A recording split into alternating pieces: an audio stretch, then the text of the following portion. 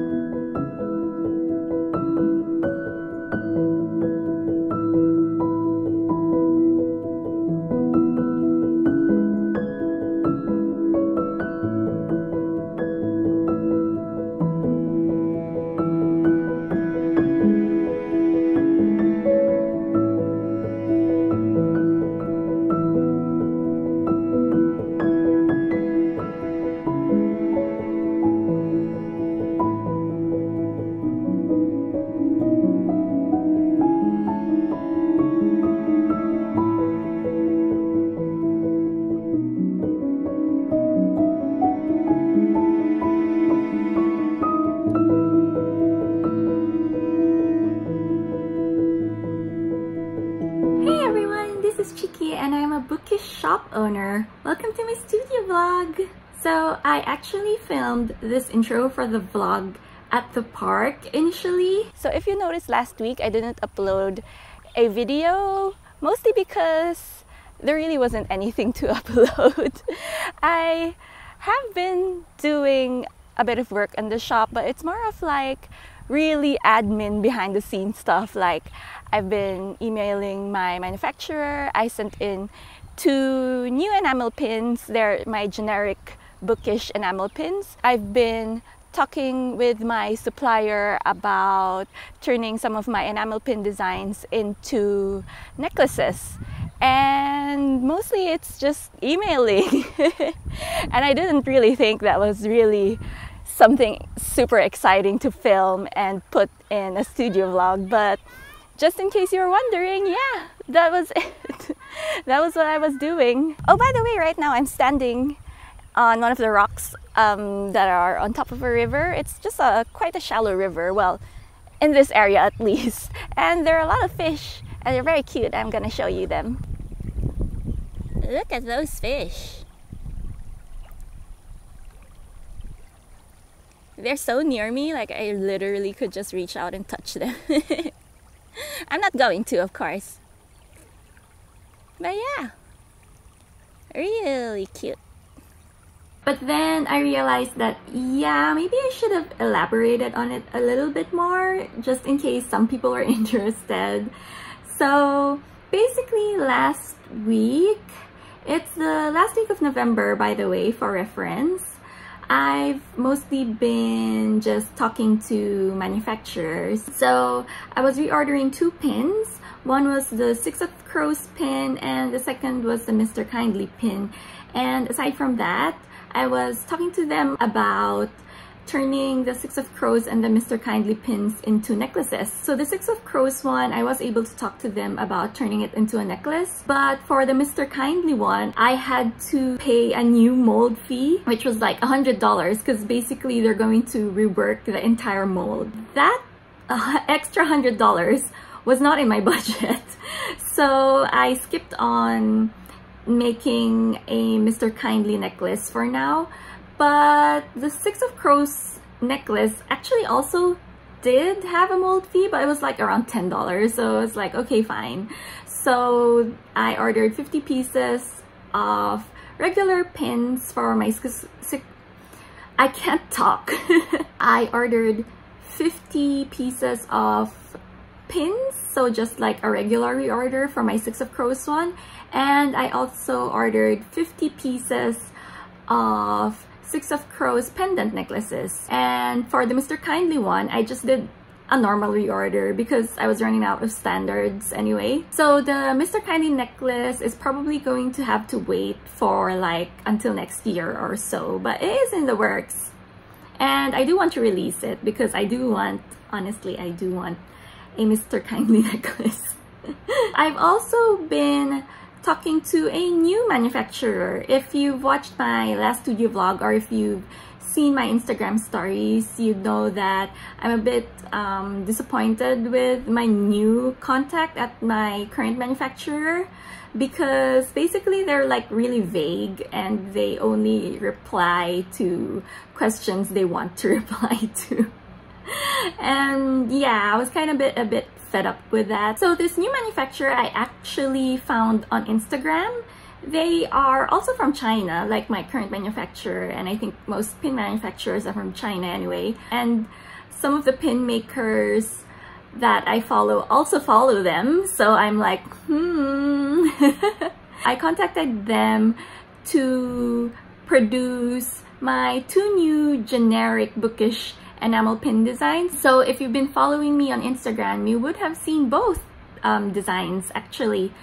And aside from that, I did record my screen while I was designing one of the 2 pins, so I'm gonna show you a really quick screen recording of that one in a bit, so just hang in there. And lastly, I've also been talking to the printer that I work with for my stickers, and they did send my stickers over, and I did a really quick unboxing, which I'm going to show you right now.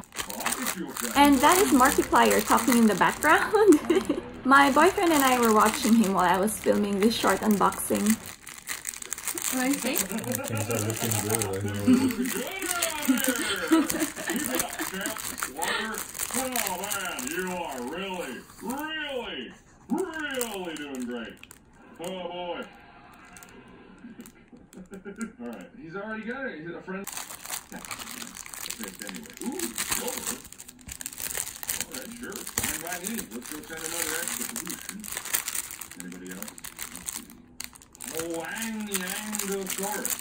Alright, sure. I don't know what that means, but let's go up to the Huang Gang. How long until our friend is ready? Oh, it's gonna be a while. Okay, so we need to research something. We need to build a clothes shop. Oh, hell yeah. People are always going to be wanting to buy clothes once they're... And so as you can see, the generic bookish stickers turned out like really blurry, and like I was like, what is going on here? And my Aurora Rising stickers one, I actually didn't notice it right away, but it was also kind of blurry, especially when I compared it to my Six of Crows stickers. So I contacted my manufacturer about that, and actually the reason why they were both blurry was because they printed the wrong file. I sent a really small JPEG file to my contact there asking like, you know, is this design okay for sticker printing? Do I need to change anything and stuff like that? And if they say okay, that's the only time I email them the actual final file, which is a high-res PDF in CMYK. So this time around, they printed the JPEG sample file instead of the actual PDF file, and so that's why they came out like really low-res and blurry and just like eh. But the good news is my manufacturer is going to reprint both stickers. My problem now is that I'm not really sure what to do with these stickers that have been misprinted. The Aurora Rising one isn't too bad, like I could probably sell them as seconds, like at a huge discount or something like that. But my generic bookish stickers ones, they're like super blurry, as in like I wouldn't even want to sell them as seconds because they're just really bad. And I don't want to give them away as, you know, freebies either, because what if people see this sticker and think that that's the actual quality of all my stickers. And so basically that's it. That's all I did for this week. It's just mostly a lot of emailing that's too boring to film. Oh, and as I mentioned earlier, here's the screen recording of me working on one of the 2 designs I have for my bookish pins. I hope you enjoy it.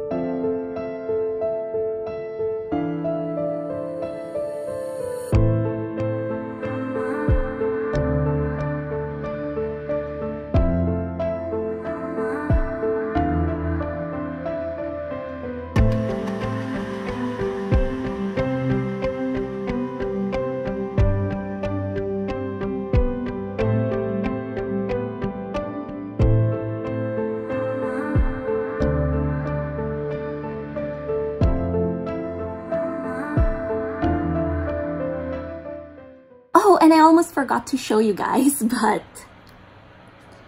here are some pictures that my manufacturer took of my Lira pin design. So as you can see, she's still missing the screen print, and she's also missing the 2 gemstones on her trident, but it's looking good so far, and it is in mass production now, and I'm really excited. I really hope to see it soon.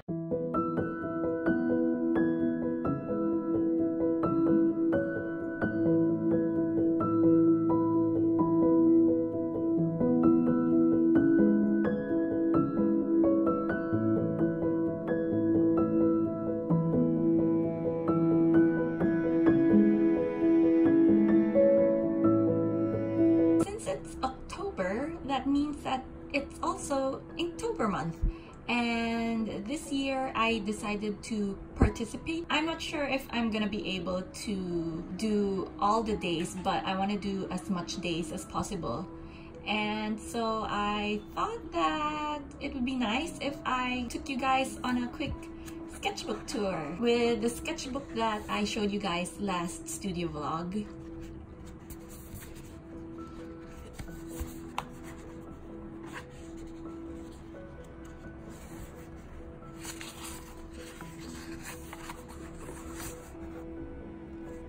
Right, so this isn't for Inktober, but I've been drawing a lot of hamsters recently. These are my prototype hamsters. I was just like practicing them, seeing what kind of hamster is the cutest for me, and eventually I decided on this one. Aren't they adorable? So actually, the reason why I've been drawing hamsters a lot is because recently, I don't know how it started, but my boyfriend and I started, you know, calling each other's hamsters and stuff like that. So that inspired me to start drawing little boyfriend and girlfriend hamsters. And they're wearing a kimono and a yukata because me and my boyfriend are actually going to Japan this month.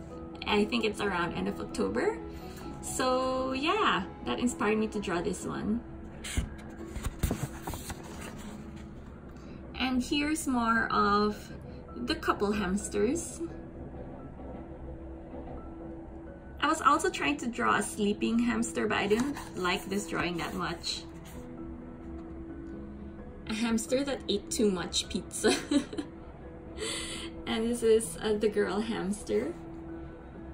And this is one of my favorite drawings of the hamster. He's just like really sleepy and flat, comfy.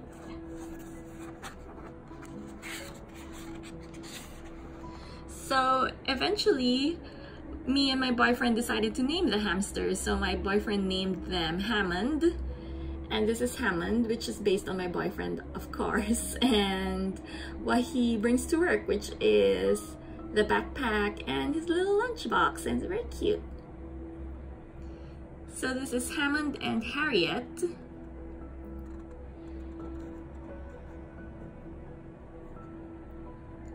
And my boyfriend is recently sick, so I drew a sad, sick Hammond. Aww. I think it's really cute. He's sad. He's wrapped in a blankie.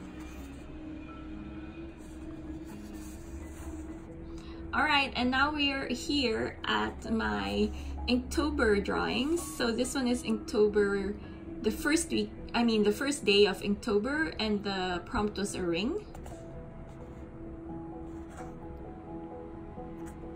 So the background wasn't supposed to be there, but the ink from the other side kind of seeped through. I mean, it's got a nice effect, honestly. I think I like it. It's actually this one.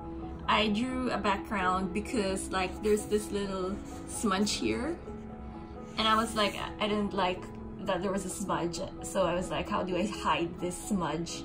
So I drew an entire background. This is Inktober Day 2, which is Mindless plus Sky. So Mindless was the official Inktober prompt, but I also found this prompt list from Rena Illustration on Instagram, and I really liked the prompt because it was like kind of like fantasy themed and stuff like that, and I kind of liked it. So I combined both prompts for this drawing.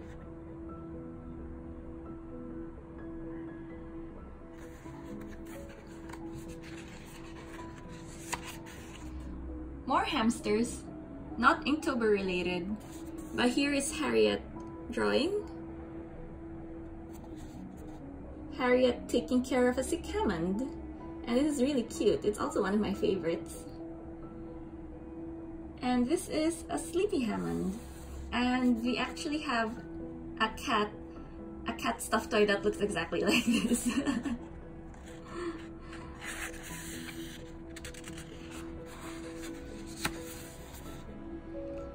Inktober Day 3 is Bait, the official Inktober prompt, and Balloons, the other prompt that I'm following.